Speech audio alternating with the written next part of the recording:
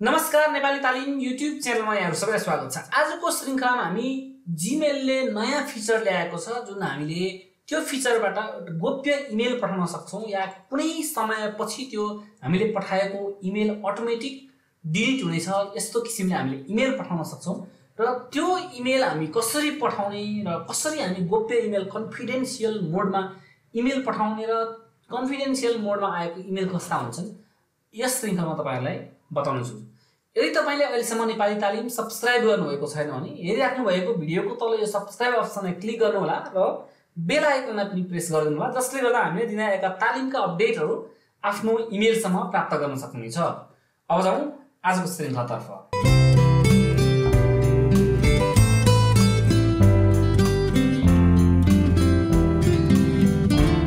यहाँ मैले जीमेल खोलेको छु र तपाईले जीमेल ओपन गर्दाखेरि यदि तपाईले नयाँ न्यू जीमेलमा कन्भर्ट गरिसक्नु भएको छैन, जीमेलले चाहिँ नयाँ डिजाइनलाई अपग्रेड गरेको छ, आफ्नो डिजाइनलाई र आफ्नो टेम्प्लेटलाई अपग्रेड गरेको छ र यदि तपाईले अहिलेसम्म अपग्रेड गर्नु भएको छैन भने यो फिचर कन्फिडेन्शियल मोडको फिचर तपाईले प्रयोग गर्न सक्नुहुन्न र अहिले न्यू जीमेल जसलाई चाहिँ न्यू जीमेल भनिन्छ, सुरुवातमा मैले चाहिँ यहाँ आफ्नो इमेललाई चेन्ज गरेको, आफ्नो जीमेललाई नयाँ टेम्प्लेटमा नयाँ अपग्रेडमा मैले एक्सेप्ट गरिसकेको छैन। त्यसको लागि सुरुवातमा तपाईले यहाँ जीमेलको राइट ह्यान्ड साइडमा यहाँ एउटा गियर जस्तो बटन देख्नुहुन्छ सेटिङ्सको, यो सेटिङ्समा क्लिक गर्नु र टपमा तपाईले देख्न सक्नुहुन्छ ट्राई द न्यू जीमेल भनेर। ट्राई द न्यू जीमेलमा तपाई क्लिक गर्नुस्। क्लिक गरिसकेपछि यसले नयाँ इन्टरफेसका साथ हेर्नुस् तुरुन्तै चेन्ज भइसकेको छ। नयाँ इन्टरफेसका साथ नयाँ मोडमा यसलाई न्यू जीमेलमा परिवर्तन गरिदिन्छ। अघि चाहिँ हामीले ओल्डमा थियौं र यदि तपाईले मन पर्दैन भने यहाँ गएर फेरि ब्याक टु क्लासिक जीमेल भनेर पनि गर्न सक्नुहुन्छ। यसो गर्नुभयो भने पुरानैमा कन्भर्ट हुन्छ र अहिले फेरि हामी पुरानै मोडमा आइसकेका छौं। र यदि तपाईले पुरानो मोडमा हुनुहुन्छ भने यो प्रविधिले काम दिँदैन पुरानो मोडमा भएकोले, र तपाईले आफ्नो जीमेललाई नयाँ तरिकाले न्यू जीमेलमा परिवर्तन गर्नुपर्ने हुन्छ। र यहाँ गियरमा क्लिक गरिसकेपछि ट्राई न्यू जीमेलमा क्लिक गर्नुस् र इजिली एकदम फास्ट पनि खुल्छ, लुकिङ पनि फास्ट छ र यसको इन्टरफेस पनि एकदम राम्रो लागेको छ। पहिला भन्दा धेरै फास्ट छ मलाई। मैले यो प्रयोग गरिसकेपछि तपाईले क्लिक गर्नुभयो भने यहाँ चाहिँ आइकनहरु पनि देखाउँछ, फोटोहरु देखाउनु, फोटोको आइकनहरु देखाउँछ, एकदम राम्रो छ। र मैले अलरेडी एउटा इमेल पाएको छु कन्फिडेन्शियल मोडमा आएको इमेल, टेस्टको इमेलको रूपमा मैले अलरेडी पठाइसकेको छु। यसमा म तपाईलाई यसमा खोलेर हेर्छु। यो खोलिसकेपछि नर्मल इमेलमा अलि फरक हुन्छ, तर यहाँ चाहिँ यहाँ कन्फिडेन्शियल, यहाँ चाहिँ तल तपाईले के देख्नुभयो त एक्सपायर्स कन्टेन्ट एक्सपायर अन 2018 भनेर यो दिएको छ र यहाँ चाहिँ इमेलमा आएका कुराहरू र यहाँ यो चाहिँ जुन 1 मा 18, आज चाहिँ जुन 31 भयो। यो जुन 1 मा एक्सपायर हुन्छ र यहाँ तल option to forward download copy this email content and attachment are disable. सबै यी कुराहरू गर्न चाहिँ अब कपी गर्न, फरवर्ड गर्न, कुनै पनि काम गर्न अब त्यसपछि यो इमेल एक्सपायर भइसकेपछि तपाईले केही पनि गर्न सक्नुहुन्न। यो इमेललाई अहिले चाहिँ फरवर्ड पनि गर्न मिल्छ, सबै चीज गर्न मिल्छ। तपाईले त्यसपछि त्यो भित्रमा गर्नुभयो भने गर्नुभयो, त्यसपछि केही पनि गर्न सक्नुहुन्न। र यो कन्फिडेन्शियल इमेल चाहिँ यस्तो छ। तपाईले अब यहाँ कन्फिडेन्शियल इमेल यदि तपाईले रिप्लाई गर्नु पर्यो यहाँबाट भइहाल्यो, यो इमेललाई रिप्लाई गर्न सक्नुहुन्छ। र यहाँ तल तपाईले यो देख्नुभयो कन्फिडेन्शियल इमेल। अब हामीले कसरी कन्फिडेन्शियल इमेल, यो त भयो कन्फिडेन्शियल रूपमा आएको इमेललाई हामीले हेर्यौं। अब हामी त्यस्तो गोप्य इमेल कसरी पठाउनु त? कन्फिडेन्शियल मोडमा हामी नर्मली क्लिक गर्दाखेरि यहाँ क्लिक गर्न साथ जस्तो यहाँ क्लिक गरेर कसैलाई पठाउनु छ भने हामी सिधै पठाउँछौं। यो चाहिँ नर्मल मोडमा पठाइएको भयो। अब कन्फिडेन्शियल मोडको लागि तपाईले सुरुवातमा कम्पोज इमेलमा जानुस्। कम्पोज इमेलमा गइसकेपछि जस्तो यहाँ demotalim@gmail.com आफैले पठाएँ र म अब न्यू टेस्ट भनेर पठाएँ।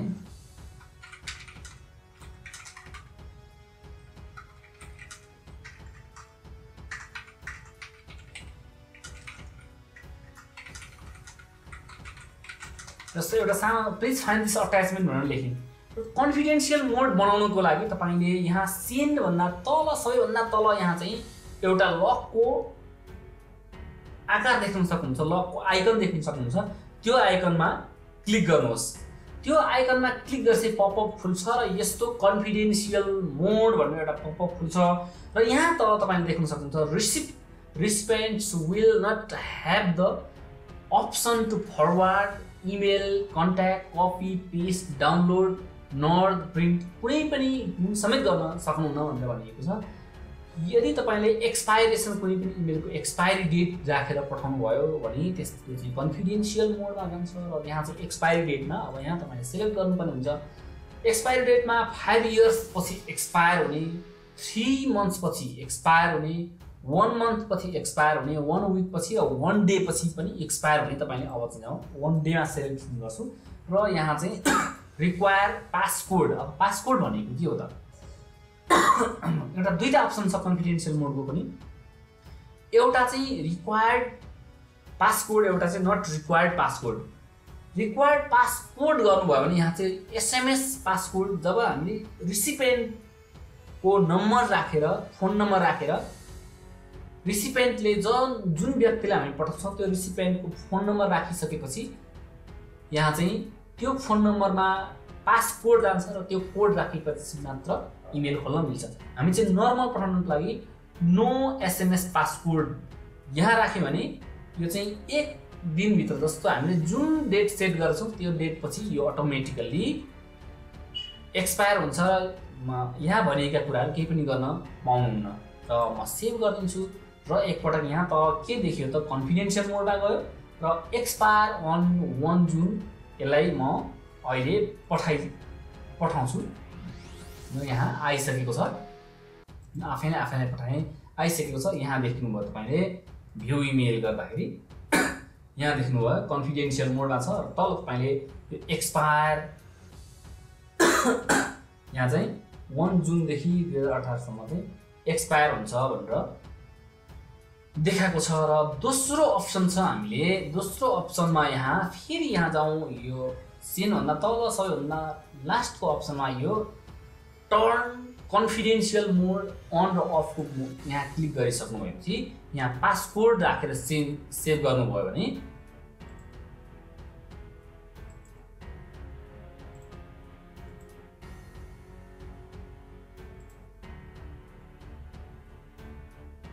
एसएमएस पासकोड राखेर सेभ गर्नुभयो भने अब जस्तो फेरि म